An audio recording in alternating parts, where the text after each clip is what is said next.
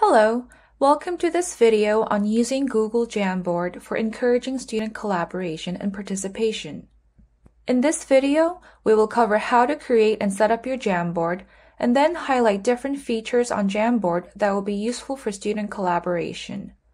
Jamboard is a digital interactive whiteboard with a variety of annotation tools to help students make multimedia contributions. Using these annotation tools, students can express their ideas and thoughts in diverse ways and easily collaborate on class activities like brainstorming and content sharing. Please note that this walkthrough is conducted on LionMail. If you have an affiliate account, you may see different language or options for sharing in your Google Suite apps. Please contact the CTL for further support. Let's begin with creating a Jamboard. To create a Jamboard, go to jamboard.google.com and log in. Go to the bottom right corner of your screen, click on the orange plus button, and a new empty Jamboard will appear. Before sharing the Jamboard link with your students, make sure to set up the Jamboard properly so that it has an appropriate title and the access setting. To change the title, click on the top left corner where it says Untitled Jam and type in a different name. Make sure to change the settings so that students have editor access and not viewer access. You can check the access setting by clicking the blue Share button on the top right corner of your screen and make necessary adjustments. For more details about sharing and accessing Jamboard, please see our other video titled Creating, Sharing, and Accessing Collaborative Documents Using Google Suite Apps. The first feature we will look at is customizing the background. Back in the empty Jamboard, you can set the background so that it best serves your teaching objectives. For example, if you would like your students to draw graphs, you can go to the top menu bar, select Set Background, and select the graphing paper shown in the available options. There are other options such as a dotted paper, lined paper, and solid color backgrounds.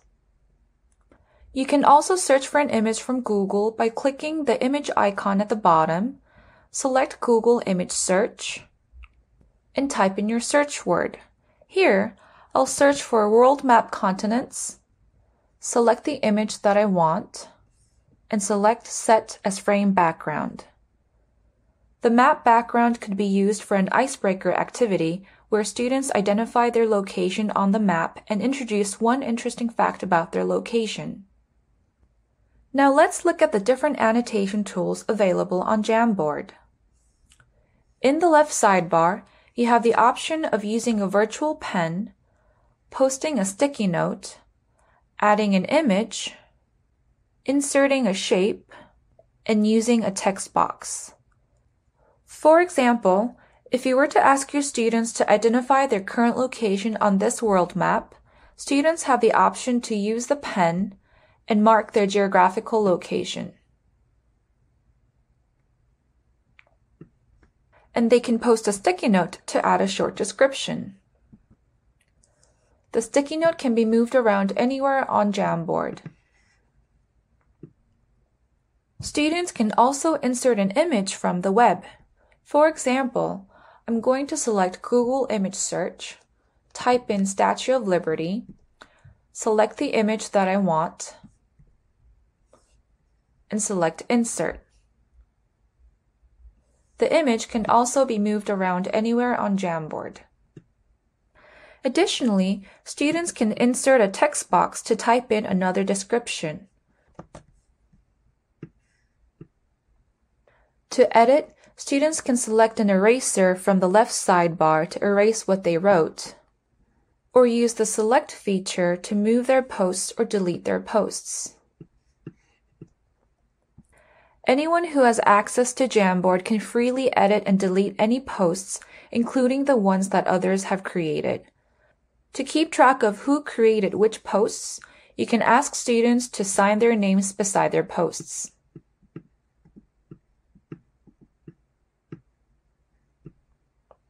When presenting their work, students can select Laser from the sidebar and point to their board work on Jamboard and provide their explanation.